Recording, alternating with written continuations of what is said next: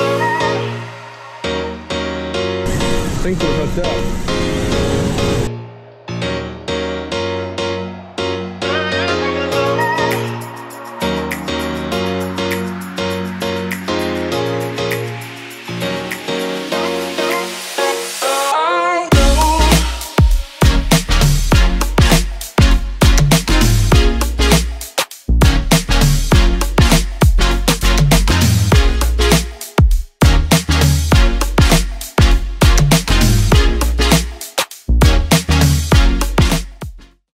What is up, guys? Thank you so much for tuning in today and watching this video that I've made and brought to you guys. It means so much for me that you guys are sitting here and you guys want to watch my content. This is something that's been a long time in the making, not necessarily because it's been difficult for us to make videos, but just because we haven't, and we've been going out so much, and especially because of the virus. One of the things that we've been doing so much of, and during this pandemic and social distancing, is getting outside and going fishing and going diving. So finally, we have a video that we've created and we're bringing it to you guys. This video is going to be extra special because today what we're going to be showing you is some diving videos. So me and a couple friends over the course of a couple days went out and did some diving for some sheepshead in the local water here in East Central Florida. Those of you that live or have been to East Central Florida, specifically in the Mosquito Lagoon, the Indian River Lagoon, know that for the past couple years we've had a lot of water quality issues.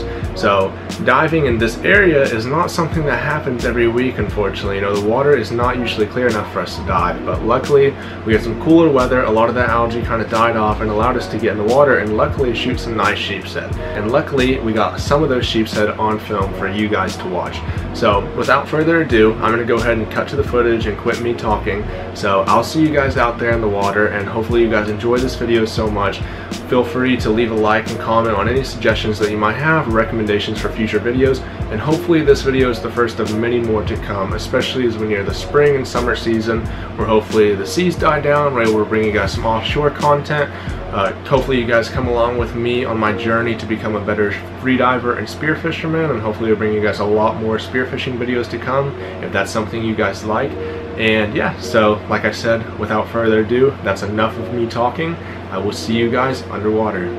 Alright guys, so before we jump into the diving portion of this video, I want to just go over a little bit of the gear that we're using during this diving. So first thing we're going to start with is the wetsuit and fins over here. So obviously when we're diving in colder water, not always, especially being in Florida, but especially right now in the winter months, you know, the water's high 60s, low 70s, definitely want to make sure we're wearing a wetsuit. So here I just have a cheap 3mm wetsuit just to keep me warm and keep me from getting hypothermia, making it comfortable to dive. You know, if you're ever uncomfortable while you're diving, you're doing something wrong.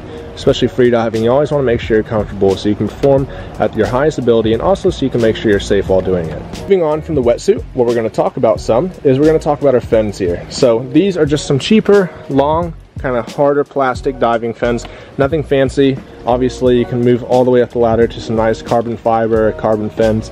One day, hopefully possibly within the next couple of months, we'll be there, but these have served me so well. I believe these cost me right around $100 for them, and they have been absolutely an amazing addition to my spearfishing arsenal, as well as just my freediving arsenal together, and has made a lot of this diving a lot easier. Moving on from our wetsuit, we're going to talk a little bit about our mask here. So arguably one of the most important pieces of equipment that you're going to use while you're diving is your mask here. Without it, obviously you're not going to be able to see.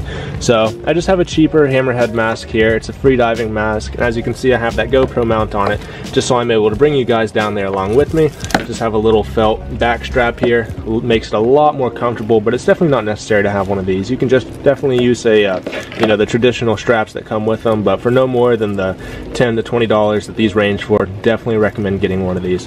And then obviously we have our snorkel here. How else are you going to breathe then while you're at the surface and be comfortable than having this snorkel?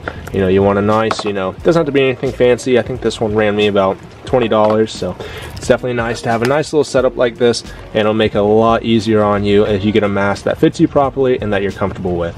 Moving on from our mask, we're going to talk a little bit about our gloves. Obviously, you'll see in the video, we're going to be pulling ourselves along those rocks and stuff. You don't want to cut your hands up. Believe me, trust me from personal experience, the rocks are sharper than you think. It's definitely worth it to invest, you know, a couple dollars into a decent pair of gloves. Doesn't have to be anything fancy. I mean, these are only like $20, but even, you know, a simple pair of $5 fishing gloves will definitely do the trick, and your hands will thank you, I promise you. Moving on from our gloves and our mask, we're going to talk about our weight belt. You'll see in the video we're doing a lot of shallow water diving, and it's very important, especially in shallow water diving, when you're going to be holding yourself down there on the bottom, trying to remain as still as possible, that you have enough weight so you can stay down there comfortably and be still and not scare those fish. So obviously it's going to vary, you know, per the person and who you are and what size wetsuit you have, but you want to make sure you have enough weight so that you, with your wetsuit and all your equipment, are going to be able to stay down there in that shallow water and be neutral buoyant and be still down there so you're not scaring the fish. Very, very important piece of equipment. Moving on from all of this equipment, one of the most important things also for spearfishing is obviously the spear. This is just a cheaper gun that I use, especially when I'm spearing inshore waters. Nothing fancy. It has a reel on it, but by no means does this size gun even need a reel. It's just how I bought it. Came with it. It definitely makes it nice sometimes though, and even makes it a little easier to reload. So it's just a 90cm Omer spear gun. Definitely gets the job done, and especially you can see on the Sheepshead, it has no issue getting these things in the boat. Of course, to put all this stuff in, it is absolutely amazing to have a nice dive bag or dry bag to put it in. This is not an actual dive bag, but it's a dry bag, and it works absolutely perfect to put all this gear in and get it to the dive spot safely and organized. Now, without further ado, let's go ahead and cut to the chase, and I will see you guys in the water.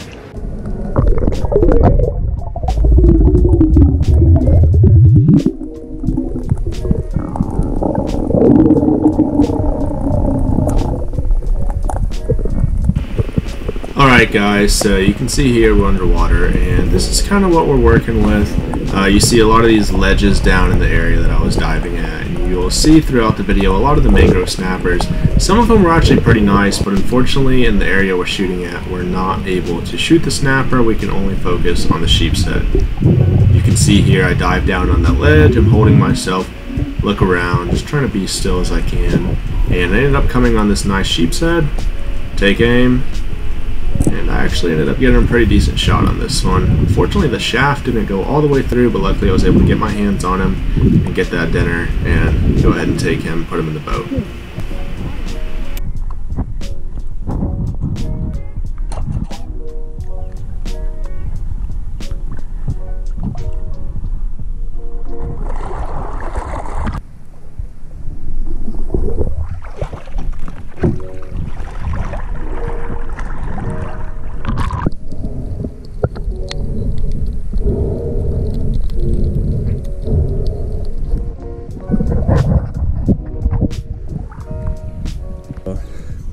We got two solid keepers right now. Visibility is getting a little difficult right now. Sun's getting a little low. Monsters today, but we got some dinner. Then I'm gonna go ahead and hop back in the boat, see if my friend Keegan can go ahead and pop one or two more keepers, and yeah, so. Yeah, that one, the top one's nice. Alright guys, so day 2 of diving, and as you can see right off the bat, the water clarity on this day was even less so than the previous day, but as you can see, the fish were even less scared and really not intimidated by me. A lot of snapper, and right off the bat you can see these nice sheepshead that pulled up in front of me, and I was able to get a nice shot on this one right behind the gill plate. Really good way to start off this second day of diving.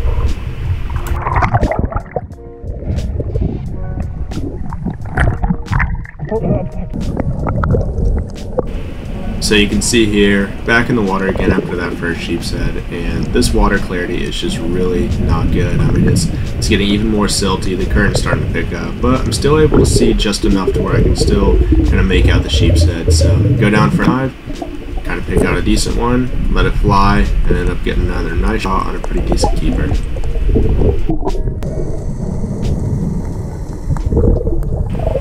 Alrighty guys, so this dive here, I actually ended up spooking the sheepshead that I was going to target and trying to end up shooting. Usually I will not chase down a fish, but this was a pretty decent one, so I decided to go ahead and risk it and see if I could just find him, and as you can see, ended up getting a pretty lucky shot on him just off the side there, and actually a pretty decent shot at that. And that was actually a pretty nice sheepshead, especially given the water clarity that we were working with. Here, Will. I stoned him. after a couple more days of spearfishing, ended up getting a lot of nice sheepshead. No real monsters, but some decent ones up to about 18.5 inches.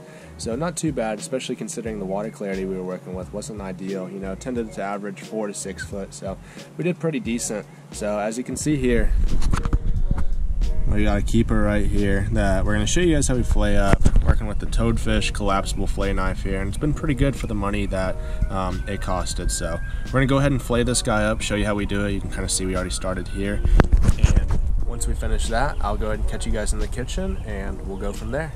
Alright guys, so we've got our fish all filleted up here, and I forgot to mention earlier in the video, but we're only going to be cooking, I think this is the fillets from about 3 sheepshead. So this is not all the meat. We're not going to be cooking it all up right now, but we have the rest in the freezer. So this is what we're going to be cooking up. We're going to be doing it relatively simple tonight. We just have the fish here, all boned and skinned, and we have some olive oil, just a little bit on the fillets, just to help the seasoning stick. We're going to be using some Everglades heat as our seasoning. And then for our pan here, we're just going to be cooking them in the pan. We have our extra virgin olive oil spray and just a little bit of butter in the pan, just to help them not stick. So we're going to go ahead and get these guys seasoned up. We've got our pan over here preheating, and then we're going to go ahead and get these guys in the pan, and it'll be about time to eat. Alrighty, so we've got all the fish all seasoned up, so our pan's preheated, fish are seasoned, so let's go ahead and go throw these guys in here and get to cooking.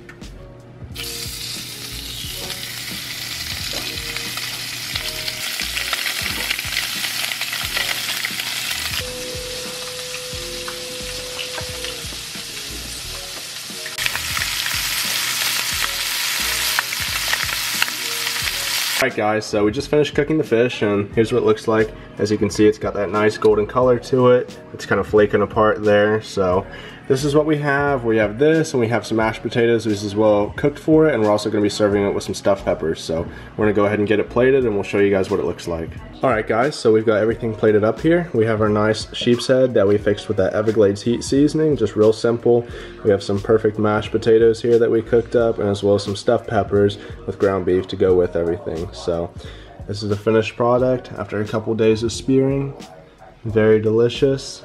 And yeah, thank you guys so much for watching today's video. I mean, like I said, it means so much that you guys sat here and watched the video, and if you made it to this point, please definitely leave us a like and comment down below. It means so much, and especially if you guys leave any comments down below just asking, you know, what type of footage you guys want to see. Really, the sky's the limit. We live in Florida. There's 1,000 opportunities for adventures that I can take you guys along on and help grow this channel. So your feedback helps me so much and lets me know kind of what type of stuff I need to start doing and start showing you guys. Obviously, this is my first video. Well, I have videos, but we're not going to talk about those past videos. This is one of my first videos that I'm making for you guys with this camera and some of the equipment that I'm working with now. So obviously over time, I'm going to learn in my ability and grow the quality of these videos, and hopefully I can bring you guys continuously along on these journeys and keep growing with you guys. Like I said originally, thank you guys so much for watching today's video. It's meant so much to me, and I can't wait for the future videos to come and to bring you guys along on those events. Always stay safe, and please feel free to like and subscribe, and I can't wait to see you guys next time. Have a great day.